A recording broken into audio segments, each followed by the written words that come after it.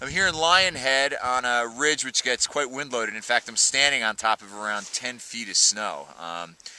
But 3 weeks ago, around the 2nd of February, we created a weak layer at the surface, a near surface facets, which is right down here.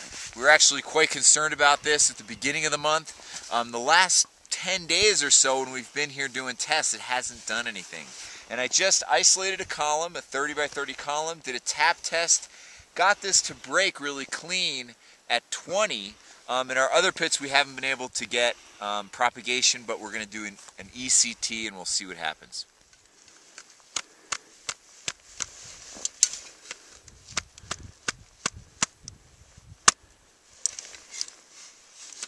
Nothing.